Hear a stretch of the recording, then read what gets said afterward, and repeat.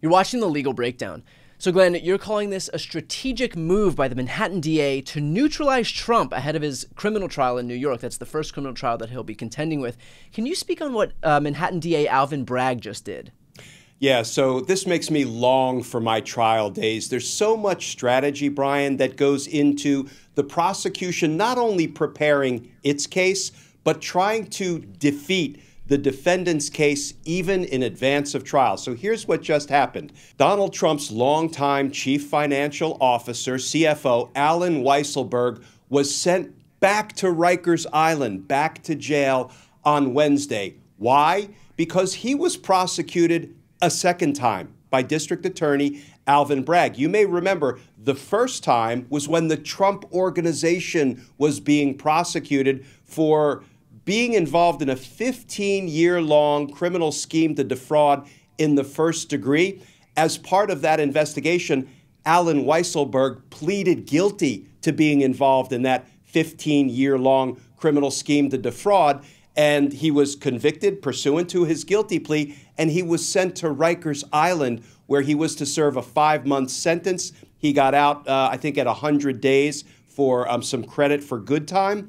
But you would think that would make Allen Weisselberg learn his lesson. But no, Allen Weisselberg finished up that sentence. He then was called as a witness at Donald Trump's New York fraud trial, and he lied. He committed perjury, lied under oath, which in part had the impact of trying to help Donald Trump get away with some of his fraud. Now, Allen Weisselberg has never flipped on Donald Trump.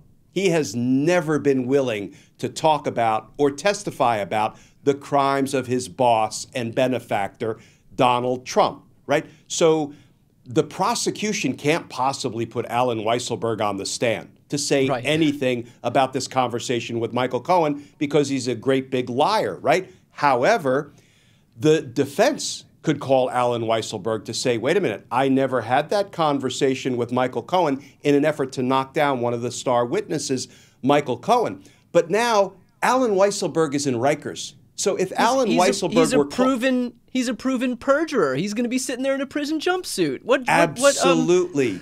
And mind you, Brian, I've called witnesses in prison jumpsuits quite often when they were cooperating witnesses. They were serving time for what they did. They flipped and they agreed to testify truthfully, and I could corroborate the truth and accuracy of their testimony. That's the only way I would call them. But now let Donald Trump's lawyers try to call Allen Weisselberg to help Donald Trump out. He'll be coming over from Rikers in a jumpsuit. Plus, he's now a two-time convicted felon, once for, committing all kinds of crimes as the CFO for the Trump Organization, but even more importantly, lying at Donald Trump's prior fraud trial trying to help him out. So if people will excuse my indelicate language just this once, Allen Weisselberg's credibility is lower than whale shit. It doesn't get any lower, right? So I see this whole perjury prosecution as a bit of a justice twofer. It's great that he's being held accountable for the perjury that he engaged in,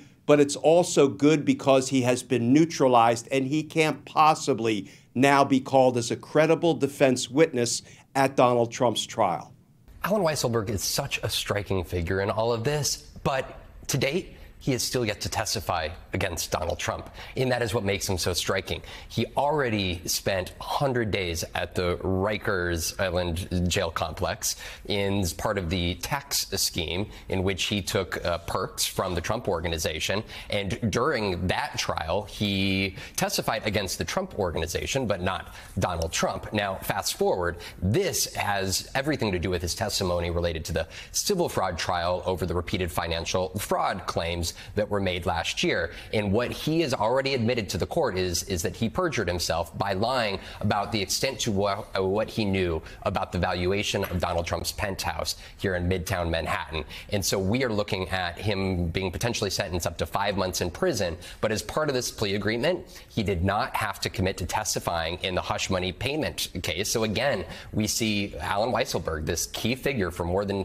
50 years to the Trump Organization, not directly testifying testifying against Donald Trump. Yet at the same time, you go back and you're talking about Michael Cohen. Michael Cohen says the one other person that heard Donald Trump directly tell him in 2016 to go and set up that financial arrangement with Stormy Daniels was Alan Weisselberg. And so part of the struggle with the trial is if you don't have Alan Weisselberg agreeing to testify and instead going out to Rikers jail at the age of 77 years old, that is a difficult witness here and somebody who is clearly agreeing to stand on the side of his old boss and willing to go to jail instead of truthfully testifying against him. And so now, basically, the jury will have to rely on Michael Cohen's testimony without any what would be an inevitable rebuttal by Alan Weisselberg, who has proven that he's always willing to back up Donald Trump no matter the cost.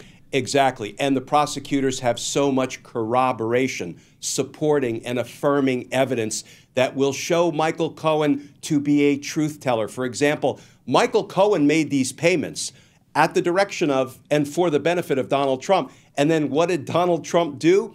He started writing Michael Cohen reimbursement checks to pay him back. And in fact, he was writing those checks out of the Oval Office after he was elected as president. So there's lots of hard corroboration that will enable the jury to credit Michael Cohen's testimony because it will be supported in a number of ways.